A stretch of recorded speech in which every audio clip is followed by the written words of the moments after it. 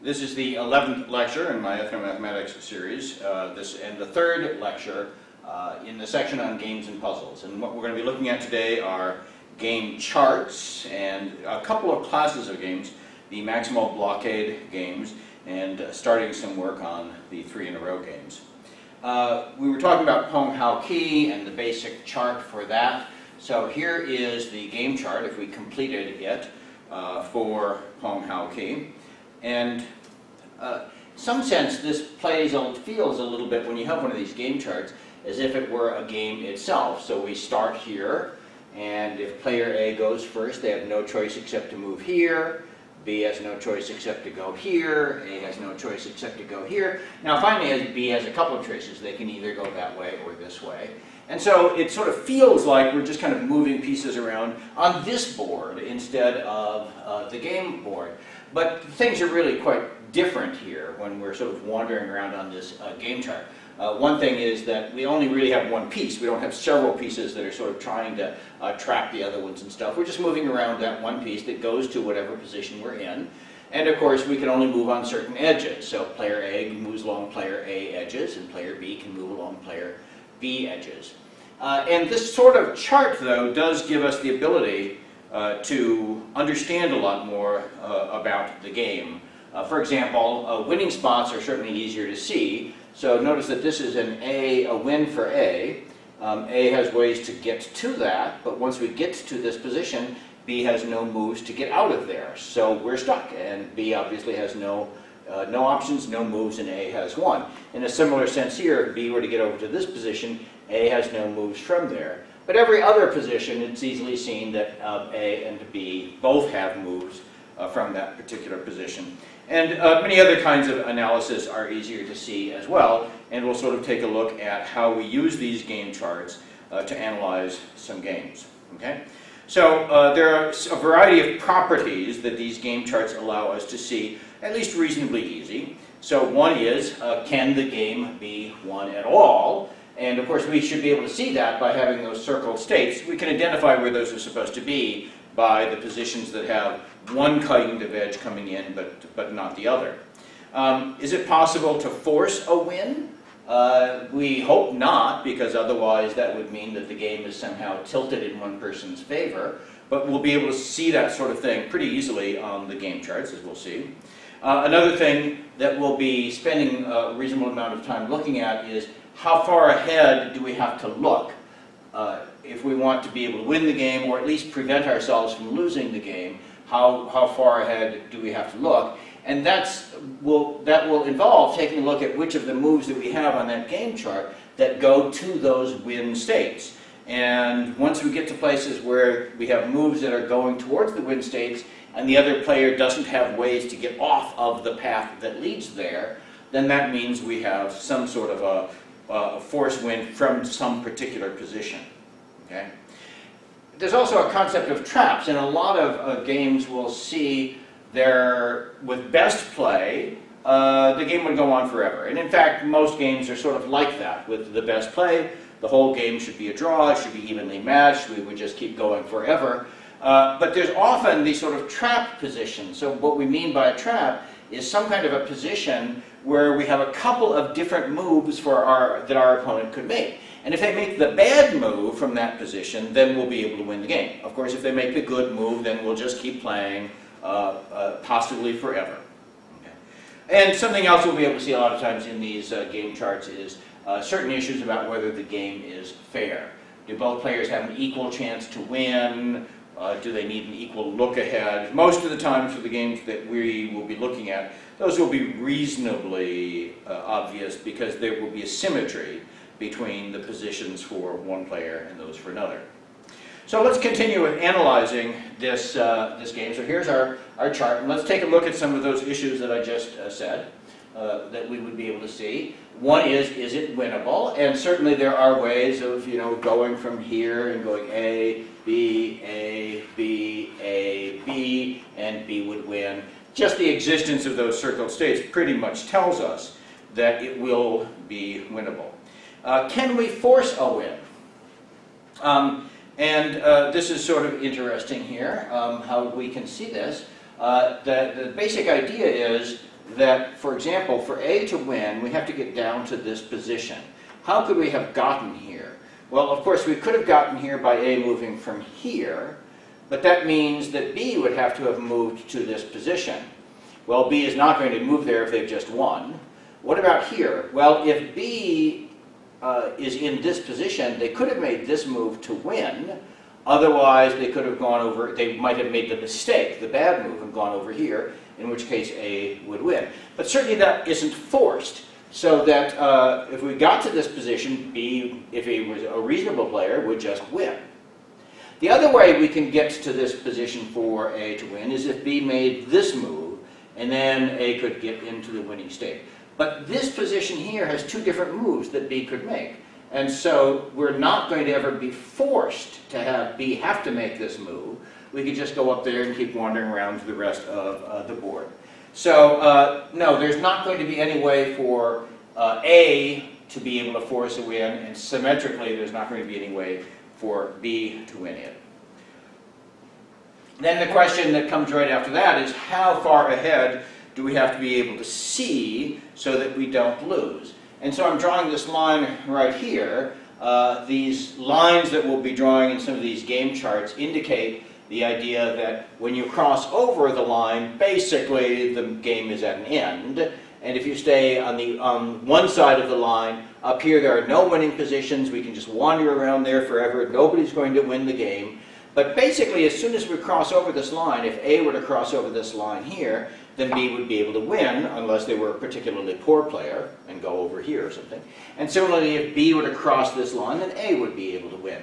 So this is a very important line, and we'll see that sort of line coming up in a variety of forms in some of the other games as well. But how far ahead do we have to see not to lose? Well, A wants to make sure that they don't make this move, that instead they go up here to places where we won't be losing. So we have to be able to see ahead 1, 2 ply. So from here, if all I could see was 1 ply ahead, I would say, no, that's not a win, that's not a win. I might just pick those moves randomly, and then if I accidentally made this move, then B would immediately win. But if I can see 2 ply ahead, I will realize that if I make that move, then B will be able to make this move and win the game.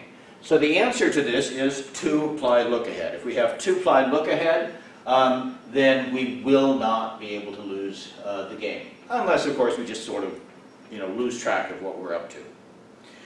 Well, what about setting traps? We hope, even if the other person normally has 2 ply look ahead, if we can sort of play rapidly, they'll forget to analyze things really carefully.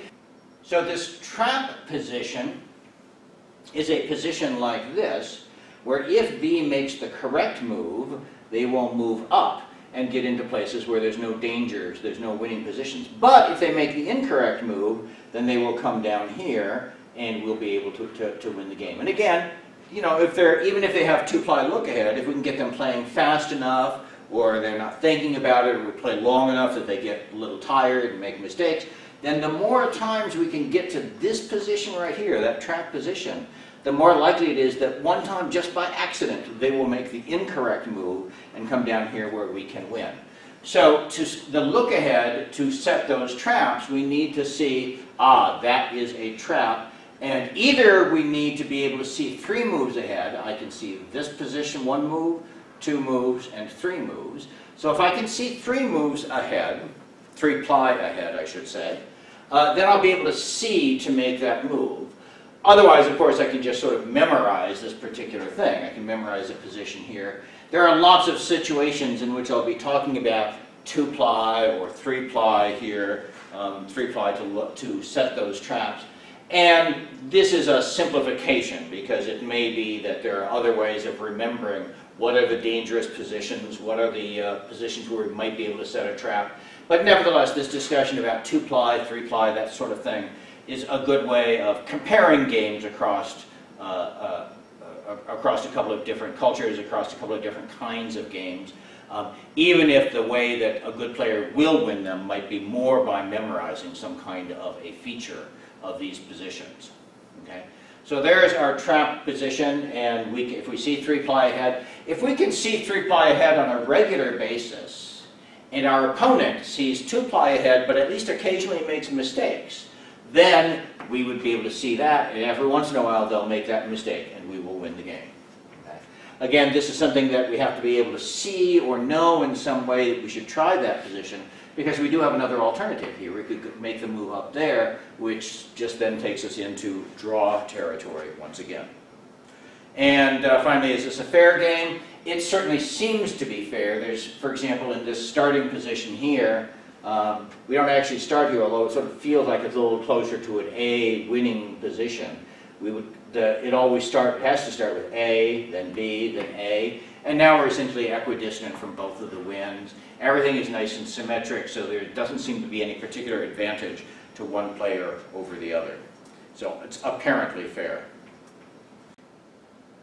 I want to take a look at a one-ply look-ahead, and how would this game change if we had one-ply look-ahead?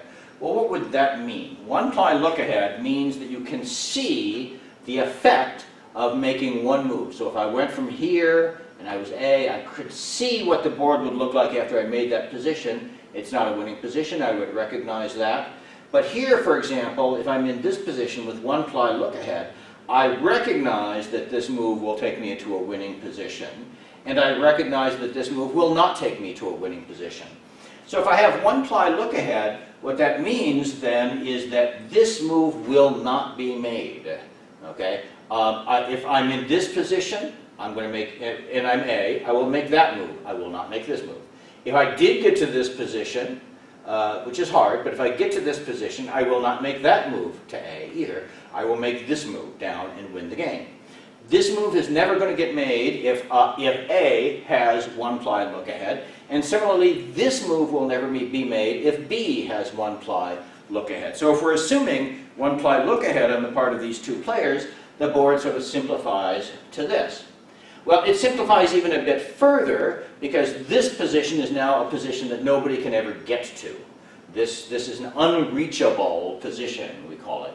If B makes this move, B is won. He certainly has no reason to make another move and then go over here and give A the opportunity to win. In fact, it would be, again, a violation of the rules. B's not allowed to make two moves in a row. So these moves will never be made, and this position can never be reached. Consequently, when we go to the one-ply look-ahead chart, we now have a substantially simplified board here. That's one of the things that happens fairly regularly with these game charts. When we go into things like one-ply look-ahead or two-ply look-ahead, a lot of moves that we might think are playable are ones that a better player is going to realize are bad and not make those moves. So if we look at this chart now, the analysis of the exact sorts of things we were looking at before becomes noticeably easier. So for example, can we force a win? The only way for B to win is to get down in this chain. And of course, when I'm at this position, A had two different options. Could either go up or could go down. So certainly we cannot force them to win. A always does have an alternative that will not go towards that winning state. So that's not possible. How far do we have to look ahead not to lose? Well, again, this whole area is sort of simplified. So when we're looking at this position here, A needs to be able to see two-ply ahead to know not to make that move, but to make this one instead. So of course we come up with the same answer, it's just a little bit easier to see it. How far ahead do we have to look to set traps? Again, we know that this is the dangerous position. This is the one where A could make a bad move, so B would like to set the trap by going to that position. And that's the three-ply look ahead. Okay? And because the game board is somewhat simplified, maybe it's a little clearer that this does seem to be a fair game. Now let's look a little further.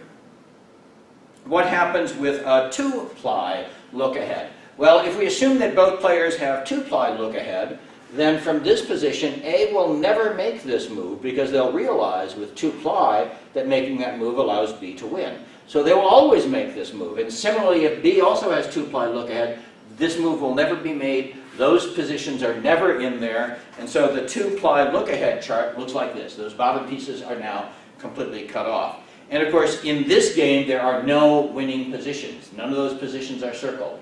And so that necessarily means that this game is always a draw. Which is to say that if we're playing a game between two people, both of whom have two-ply look-ahead and do not make mistakes, then the game will always be a draw. Remember, this position gives A the opportunity to make a mistake and make the missing move here. This position is a trap for B, allowing them to make a mistake on their two-ply look-ahead and make the move that we don't show going down there. Okay?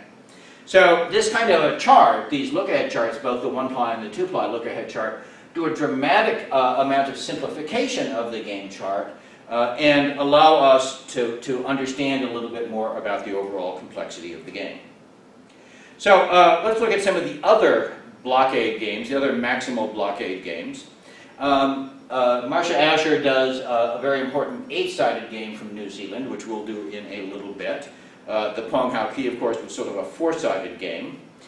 She says that the 4-sided and 6-sided games are not really good games. The 4-sided game is impossible to win. The 6-sided game, she says, it's not that it's impossible, but it's to her it's a very simple game. But that's because she's only considering squares and hexagons without that deleted edge. Pong Hau K'i was played on a square but had one edge erased, and that made quite a difference in the game. If that square was there, there would be no winning positions. Okay? So now we're going to take a look at the same game played on a hexagon, again with one edge erased. Turns out that this game was invented by the advertising people at General Mills in Minneapolis, and they used this on the back of a Berry Kicks cereal box. So the game itself is almost the same as Pong Hau K'i, but as I say, is based on a hexagon. And we talked to them, the advertising people there that had invented this game. They'd never heard of this game, and so we know this to be an independent invention. So here's the game board from the back of Berry Kicks, and I hope you see, here's our hexagon around here. There's lots of extra little pictures in here to make the game slightly more interesting for children. And we have our hexagon, there's the center, there's the 6 sides, here's the missing edge. And in their game, which they call Berry Patch Scramble, now we have these 6 pieces here. 3 strawberries, 3 raspberries, or raspberries they must be, 3 red and 3 blue, and we place them around the board alternating, and then we try and play. And you can see, if you read these rules, place your berry pieces as shown, take turns moving down the paths to an empty space. You win when the other player can no longer move a piece. Jumping pieces is not allowed. So this is exactly the same game as what we had with Pong Hau K'i. Okay? So the missing edge, there's a visual difference. In Pong Hau K'i, the missing edge was at the top, and here it's at the bottom. Both of them have the center opening at the very beginning, so the start state in both cases has an open spot in the center. There's a slight difference in terms of the starting position. Berry here alternates the pieces, red, blue, all the way around. Pong Hau K'i doesn't have them alternating. It starts with one color on top and one color on the bottom. But if we had followed through that game chart, those first 3 moves get us to this position, always force us after the 3rd move to be in this sort of alternating colors around the center position very, very quickly. Other than that, they are exactly the same rules. Okay? So the Berry Patch game. This was invented in Korea.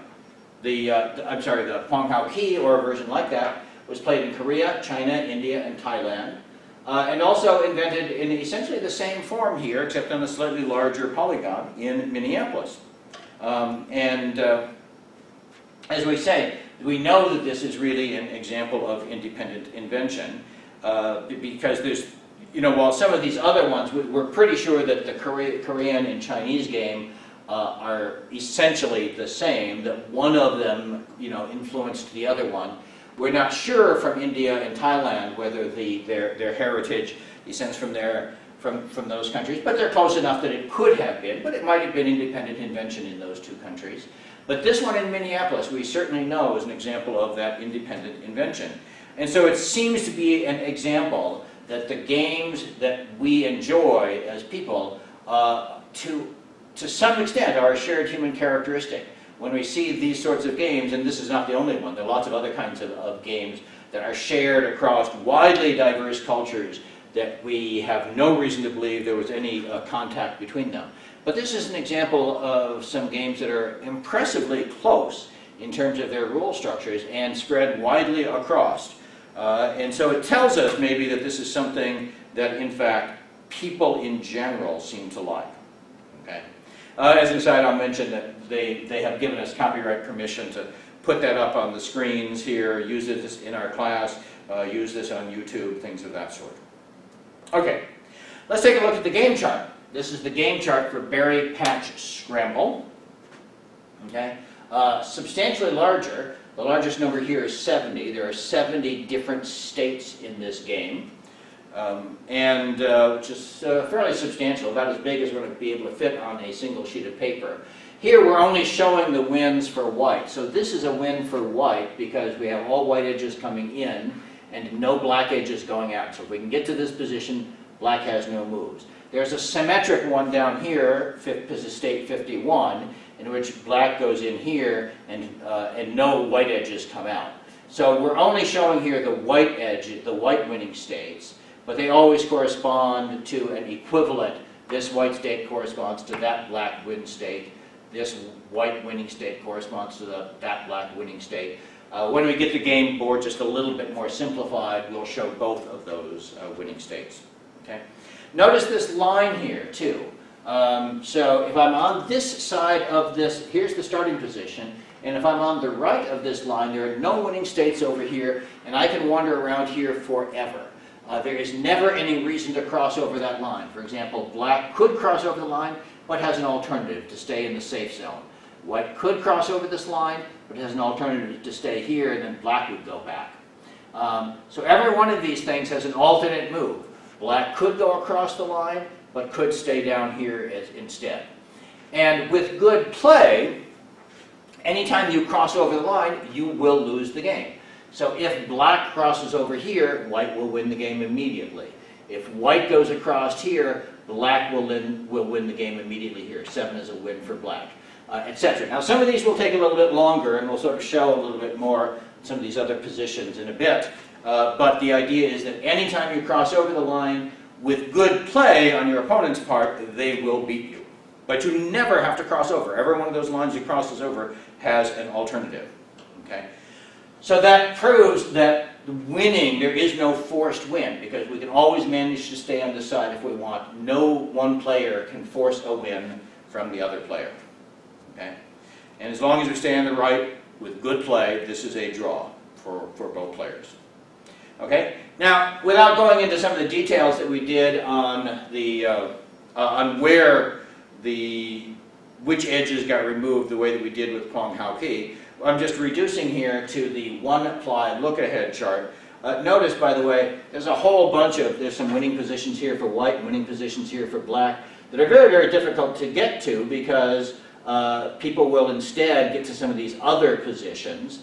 So, for example, if I'm here and I would not have gotten here as white because I wouldn't have made this move because I would have come down here and won.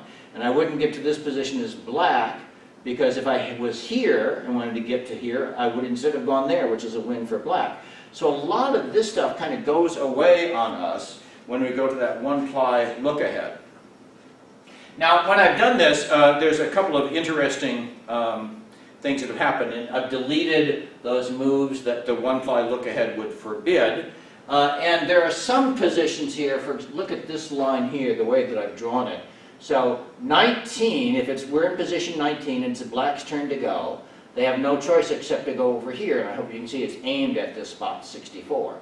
But I don't have the edge drawn coming back because if I was in position 64 and it was black's turn to go, I wouldn't do that. I would come straight down here and win because I have one-ply look-ahead. I wouldn't make that move instead. So going from 19 to 64 is okay, 64 to 19 isn't. So we erase one end of it because we're never going to go from 64 over to here. But the thing then that happens that's kind of interesting is that now there's a whole bunch of stuff, all of the part of the graph that contains a state 19 is completely disconnected. This part doesn't connect through here, this doesn't connect here, this doesn't connect here. If I was in 62, I would never go there. I would come down here and win the game. If I was in 63, I would not go over here and get into those things. Instead, I would go up here and win the game. So all of these edges here will never be played if we have one-ply look-ahead. And so a lot of that stuff just disappears. Okay? In a similar sense, state 62 is also unreachable because we can't, while this is going to go away, so we don't have this edge coming in. And so the only way to get to 62 would be to go in from one of those winning states, but of course as soon as the game is won, it stops. So this state is going to go away also. And so what that means now is after we delete those particular states, we now have a much simpler board. Okay? And there's a few more things now that we might recognize as being unreachable. For example, state 64 here, you can only get to now by having continued the game from a winning position. Same thing with 68. So those states are now going to go away. We can never be in state 63. Where's state 63? Lost it right here. We can never be in state 63 and have it be white's turn to move. Okay? In order for it to be white's turn to move, black would have had to have gone here. And so black would have to have gone from the winning state over to here, but he's obviously not going to do that. So state 63 is never going to have white making a move from there. So we're never going to go out in any of those directions from 63. We might go from 43 to 63 and then have black win. But we would never go from 63 to 43 because we can never be there when it is white's turn. Okay? And in a similar sense, then once we've deleted this 63, the edge going from 63 to 10, there's no way to get to 10, then there's no way to get to 30, and there's no way to do then that particular way of getting to the winning state of 50. So we get a few more things on this one-ply chart that we can get rid of. Okay? This is just, right, this is on the other side. So 56 to 60, oh wait, no, here it is, 56 to 63. The only way we can get here from 56 to 63 would be for white to move, but that can't happen. There's no way for black to come in here. The only way to get to this position, if it's black's turn, black's going out here, but we're never going to have black play in here. So again, white is never going to go that way or that way. So those edges can also never be used. Okay, the whole edge, 56 to 63. We can never be here when it is white's turn. We can never be here when it is white's turn. So that edge is irrelevant to us. And so by using that kind of analysis, we simplify the game chart even more. Okay?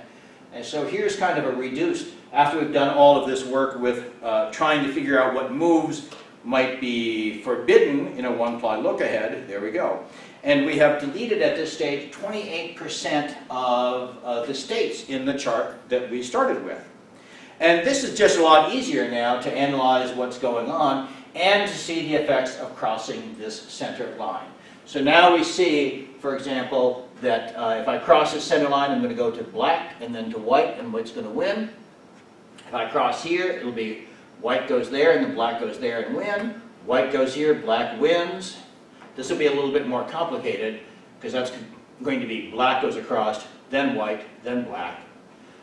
Or black, then white, then black, then white. Okay?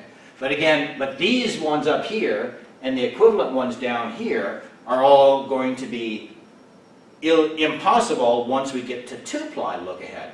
Black would see 1, 2, and instead would circle around here waiting for white to go back. So we can see the effects of that line pretty easily when we reduce this to a one-ply look-ahead. So we'll avoid an awful lot of those crossings, and here is the game chart now with two-ply look-ahead, and things have simplified dramatically. So if you want, an interesting exercise here is to play the game of Pong Hau K'i. These two positions now are the only sort of traps available. What we would like to have at this stage is to try and use those two positions, but we need to know what they are, and I haven't actually told you what those numbers stand for. But you should be able to sort of, by playing it, uncover those. Okay? Here is our two-ply look-ahead chart, assuming that both players have two-ply look-ahead. The analysis for this is now easy. There's no way to force a win because black never has to make that move to cross over. We only have to go down here. White never has to make this move to cross over. We'll only go up here. And of course, there are no winning positions on the right-hand side. Okay? How far ahead, though, do we have to look to be able to recognize this? Well, this is a 4-chain. This is a 4-ply.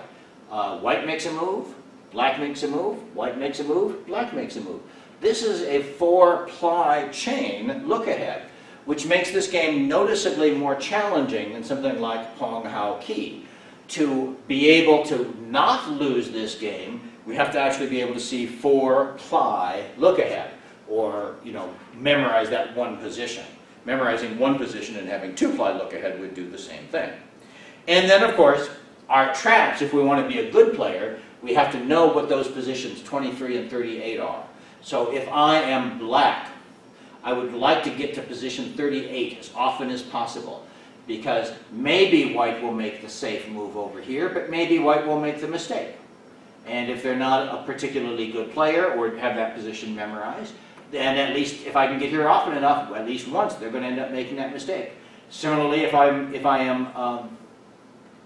white, I would like to get to this position. Okay, sorry. If I'm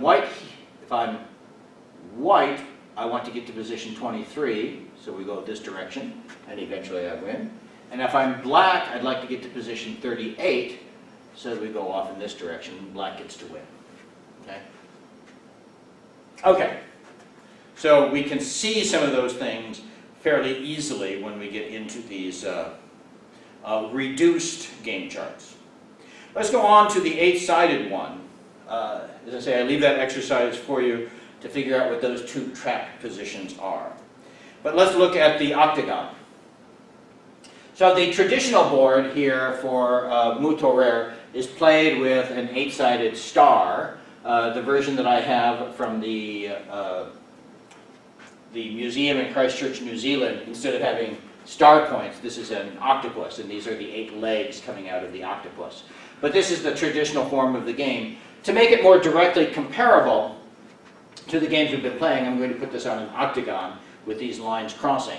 The rule here for Mu Torere is you can always move from the putahi out to one of the points, from a point into the putahi, or from a point around the outside to one of the other points next to it, which of course is exactly the same as this. Okay? But I'd like to emphasize that the fact that the actual board and rules are stated quite differently than this is an indication that this is an independent invention. This board here, we might imagine it came by taking the Chinese or the Thai board and making it more elaborate, moving from a square to an octagon instead.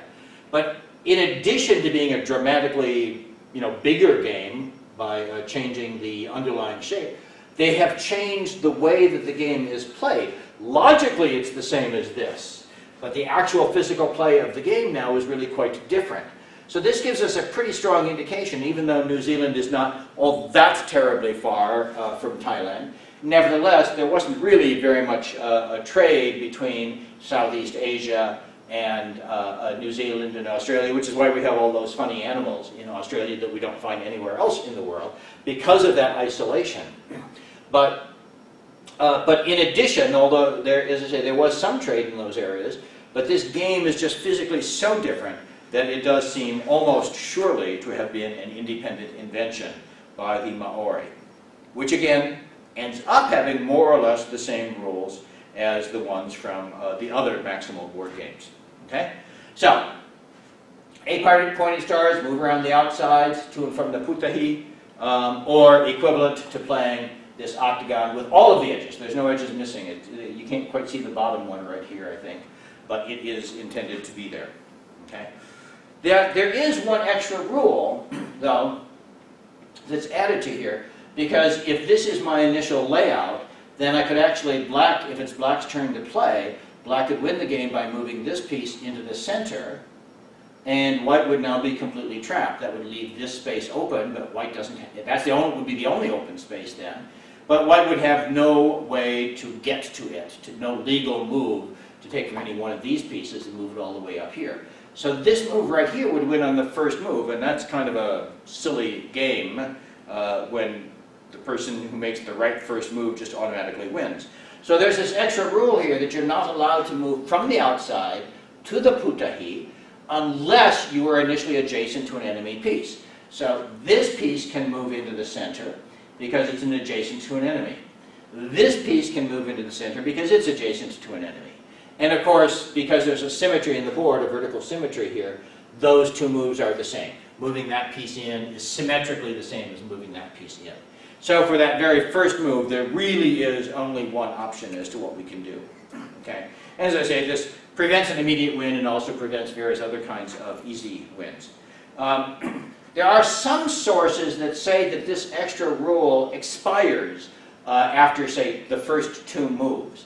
But the game board, the instructions that I have from the museum in Christchurch, New Zealand, the National Museum there, does not say that. It says that rule goes on forever. So there's some slight variations in terms of the details of this. If you add in that extra rule, it does change the game charts, makes it actually easier then to win. Games can move easier. So it can be analyzed both ways, and it certainly has been analyzed both ways. But for now, I'm going to assume that rule stays in place all the way through. It just makes the game chart a little bit easier. Now, the positions, though, that we have here are a little bit harder to sort of think our way through, because when we were doing the Pong Hau K'i or the berry patch scramble, there was one symmetry, there's one vertical symmetry, and so we would view this and this as being symmetrically equivalent, and so when we made the game chart, from any position we were in, the position we had might be on the game chart exactly as it is, but we might have to flip it first before we could find its location on the game chart. Well, because this has so much symmetry, this has 8-fold rotation, along with a bunch of reflections. So 8 rotations plus 8 reflections, altogether there are 16 different positions, some of which turn out to be the same, but still in many cases you'll have 16 different positions of the board that are all really just the same game position. Much like when we were doing tic-tac-toe, putting your first X in any one of the 4 corners was the same. All 4 of those positions were equivalent. And here we can have as many as 16 different positions being equivalent. So when we start to try and map these out on the game chart, we get a certain amount of challenge in terms of what our names for those positions are. So what we do is, there are 46 different positions here that we can have, and when we're trying to map these to a position on the game or vice versa, our rule for how we do this is that we always list the centerpiece first. So all of these positions have the open, spot being in the dead center. Here, all of these positions now have the A in the dead center, a lot more of them, and then all of the rest of these have the B in the very center. Okay, so of all the ways that we could list the outside 8, we all, either clockwise or counterclockwise, and starting from any one of the 8 points, any one of the 8 sort of rotation points, we try and find the one that comes alphabetically first.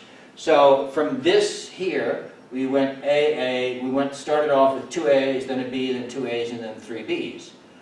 This would be equivalent to having an O in the center, 3 B's in a row, a couple of A's, and then a B, and a couple of A's, but that would alphabetically come later. So we try and find the one that's always alphabetically first, although there's this little oddity that actually makes life easier, that we think of O as alphabetically coming before the A, the open spot, the blank, because this is really a blank space. So we think of the blank space as coming before the A's. And what that means then is that when we are trying to work out something, if we have something other than the O in the center, then we always put the center, then we go to the O on the outside, and then we either go clockwise or counterclockwise from that O, depending on which one would have the most A's at the beginning. So here we went to an O on the outside, and then we went in some direction where there were some A's right in a row, 2 A's right in a row. If we had gone in the other direction, we would have hit this B first. Okay. On the other hand, if what we have is the O in the center, then we don't have any easy, obvious marker as to where to start on the outside. So we end up starting with the longest sequence of A's that we can find, because that's going to be alphabetically first. So here we had the O in the center, and then we had 4 A's in a row. So of course, putting it in that order will be alphabetically first. If there are 3 A's, then we would do them first. 2 A's, that sort of thing. So trying to figure out from a position on the board which one of these things it corresponds to can take a little bit of effort.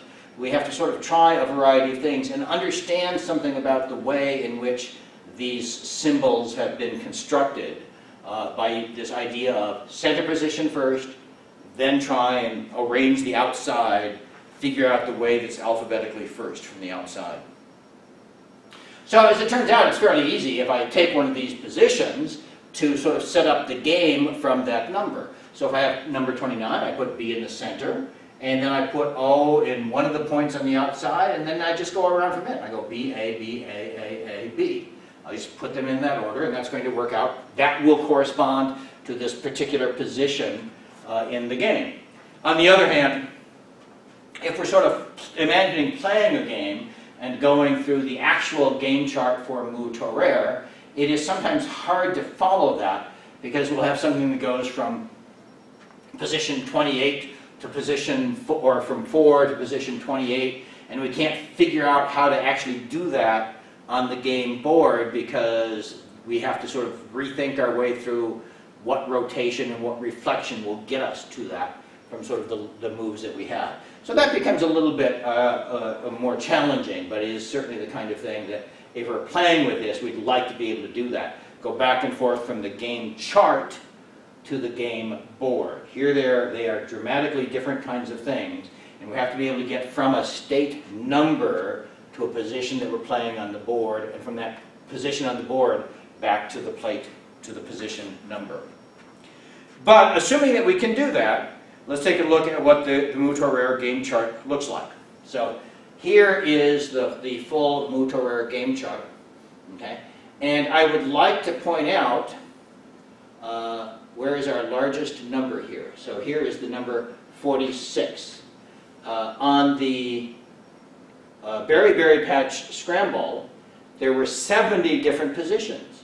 We have gone to a larger game here, more points, more places to put the pieces, and yet instead of having 70 positions, or much more than that, which we would expect, we instead have only 46 positions. And the reason for this is all that symmetry, so that one of this position right here might correspond to as many as 16 different physical positions that we could have. Whereas in Berry Patch Scramble, if we had a position on the game chart, it might correspond to this position, it might correspond to this position, but it only corresponded to 2.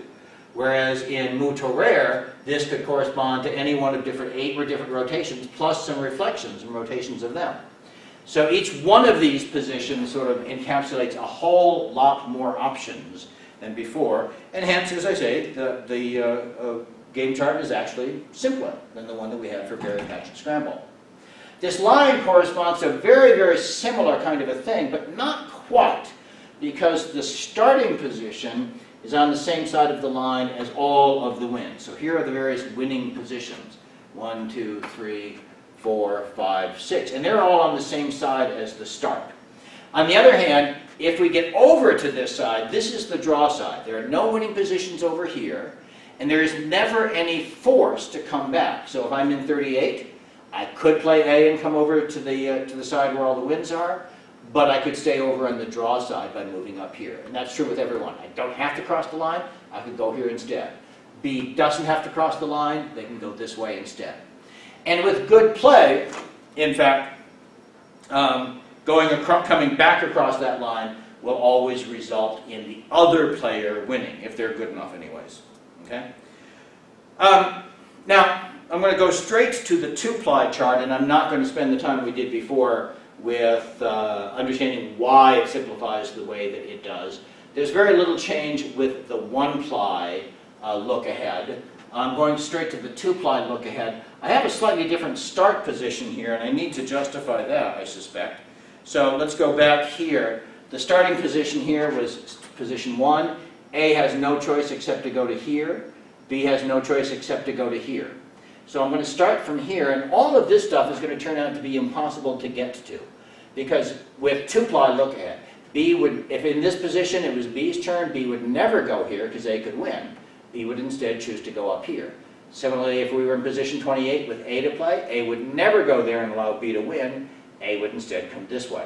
So everything here we might as well throw away, but to do that I need to instead see that after 2 moves we would go A and then B, and this might as well be thought of as our start position. Okay.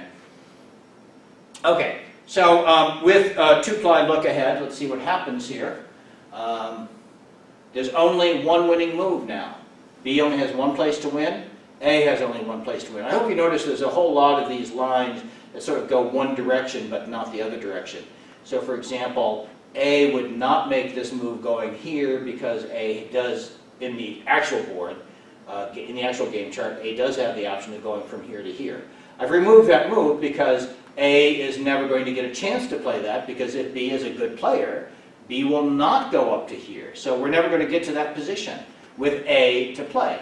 A might make this move to go here, but then it won't be A's turn, so we won't be able to make that move. B should never make that move with 2-ply look ahead, because A will win. Okay?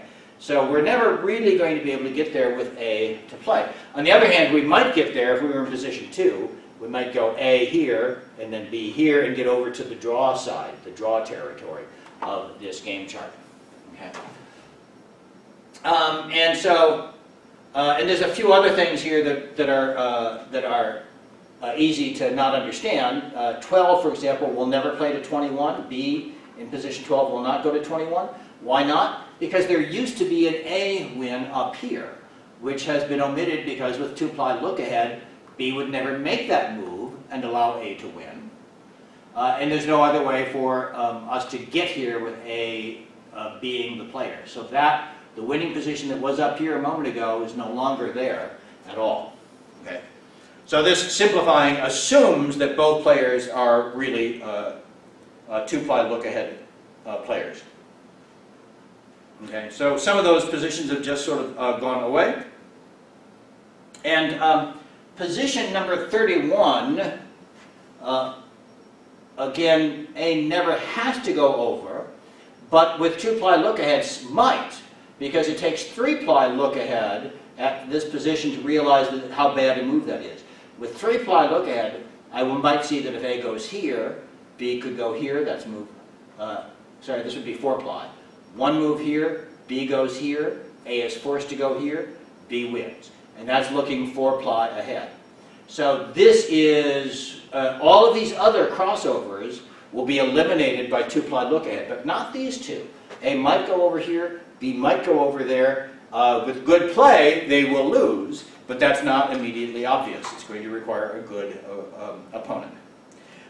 Interestingly enough, position number 2 needs 6-ply look ahead, or good memorization, to make sure that you don't make the wrong move. So from position 2, let's imagine I'm A. Well, I could go here, and as we see, B will go here, and then we'll be over in draw territory. I could go down here, B will be forced to go here, A now has a couple of different options. We could end up coming around back to 2, we could end up going over here, but nothing bad happens. On the other hand, imagine that A goes this way, okay, back to the starting position. Remember, the starting position was where we started when it was A's turn to go. But now we've gotten to this position with B's turn to go. So if A makes the wrong move and goes here, B will go up, A will be forced to go to here, a good player B will play over here, A is forced to come down, and B will now win. And how far ahead do you have to see? A has to see 1, 2, 3, 4, 5, 6-ply ahead to be able to realize the danger of that just by look ahead. I think that would be a good spot to just memorize what you're supposed to do, okay? Because otherwise it requires 6-ply look ahead to see what's going to happen in that particular position. Which is why, generally, if you play this game long enough, somebody is going to get to this position and make the wrong move, okay? We get to this position, if B makes the wrong move, if it's B's turn and B makes the wrong move, then A is forced to go here, B is forced to go here.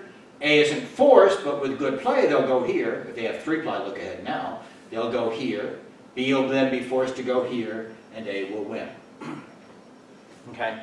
So this game, unlike the other ones, tends not to go on forever because somebody will eventually make that mistake. Okay. A few wrap-up points on these games here. So Asher has some game charts with 4-point versions of 4-point and 6-point versions of Mu Torere. I mentioned that before. Her game charts are much simpler than these because there is so much additional symmetry involved. Those boards have lots of symmetry and consequently much fewer positions available. But the 4-point Mu Torere has no winning positions, and the 6-point Mu Torere is a draw with only 2-ply look ahead. Remember, the Berry Patch Scramble required 4-ply look ahead to be a draw. This one is a draw with 2-ply look ahead. Consequently, we can only think of that as a children's game. Would not be appropriate for older folks. Okay, and she says this simplified version of Mu Torere would not at all be an interesting game, but if we delete that one edge, then it turns out that it is, and she was unaware of that other sort of class of games. Now, I just want to mention some stuff we're going to be getting to a little bit in our next lecture. I'll mention these here. There are a class of games referred to as 3-in-a-row games. These are things like tic-tac-toe, where if you get 3 X's in a row, the X wins, 3 O's in a row, O wins. These tend to be better than the tic-tac-toe games, which are, again, children's games. Okay? This one is called 6-Man's Morris. 6 men because we have 6 white pieces and there are 6 black pieces. And we have this square on the inside and a square on the outside and then various connections here. And we move along those edges exactly as before. But what we're trying to do is to get 3 in a row. And more or less, once you get 3 in a row along one edge, like here, here, and here, you've won. I'm simplifying the rules a little bit there. But more or less, you've probably won the game at that stage. Okay. These games are very popular in England especially, but they were certainly played in other parts of Europe. The oldest version we know comes from 1400 BCE in an Egyptian temple. So this is carved on the roof, presumably by the people who were doing the construction of the temple, this particular game board. And so we believe this game to be really very, very old. Okay. Another sort of 3-in-a-row game, and one we're going to spend a little bit more time on, is called Achi. This comes from Ghana in Western Africa. And we're basically playing it on a tic-tac-toe board, but it's going to mix some of these blockade strategies with these 3-in-a-row strategies, which is why I wanted to talk about it today to go along with the blockade games that I was referring to. So here's the idea. We have this basic sort of tic-tac-toe board where you could do 3 in a row on rows, columns, or diagonals. But we're going to do something different with it. So there are 9 spots here. Each player will begin with 4 pieces, and they place them one at a time. That's sort of the stage 1. And that ends up acting like tic-tac-toe, where you're trying to get 3 in a row, except that 3 in a row on the diagonals does not count. So it's much more likely that that first part will be sort of a draw than it would be in tic-tac-toe among beginners, at least. Okay? So those don't win. These diagonal lines are in there only for stage 2 of the game. So in stage 2 of the game, we now proceed to move the pieces along the edge exactly like Pong Hau K'i. Now this will then turn into essentially a maximal blockade game. Each player has 4 pieces, that's 8 pieces. There are 9 spots. So there's always one spot that's open, and that makes it a maximal blockade game. But you can win either by blocking your opponent, as in a blockade game, or by getting 3 in a row. So you sort of have lots of different threats. You might be threatening to get 3 in a row. You might be threatening to block your partner. Either way, we would then be able to win the game. Okay? So this combines features of the 3-in-a-row games that come primarily from Europe and these blockade games which seem to come primarily from Asia, and yet we're seeing this in Egypt at a very ancient point in game history, which of course just raises lots of questions in terms of where these things came from, which ones might have been descended from which other ones, how much was independent invention, how much might have been diffusion of games. We just really don't know. Now this particular game really has thousands of possible positions. So I'm not going to show you a game chart for Achi. A game chart for Achi is essentially impossible for people to do. The board is just much too big. It has, in somewhat recent years, computers have constructed the entire game chart so that computers can analyze what's going on with Achi. But they, of course, can store a lot more stuff in memory than people can, even with the use of paper. Okay? When we get to analyzing these 3-in-a-row games, as I say, in general, these full game charts are much too big. We did a little bit of analysis of a portion of the game tree for tic-tac-toe in one particular position. And even that got us a fairly extensive thing. Trying to do the entire game chart for tic-tac-toe would be fairly big. And these other ones, because of all the many, many other options, are really much bigger. On the other hand, we can do look-ahead trees from specific positions. So we might take a particular position and then look at the 2-ply look-ahead tree from that spot. Not the entire game chart from that spot, but a 2-ply look-ahead. And if we could do that on a regular basis as we were playing through the game, especially if we could build that chart in our head, then we would have 2-ply look-ahead for the game as a whole. Okay? And in our next lecture, we're going to do a little bit of that, and we're going to see some examples of doing that with Achi. But we're also going to then apply the same approach to analyzing the game of Mancala. So Mancala is much like the Chukaruma games that we did earlier, but we have lots of these pieces that can move around and lots of possible combinations. And again, a full game chart would be much, much too big to deal with. But we can, in many situations, do the same idea of a 1-ply or 2-ply or 3-ply look-ahead tree for some particular position we might find ourselves in Mancala. And we'll take a look at doing that in our next lecture.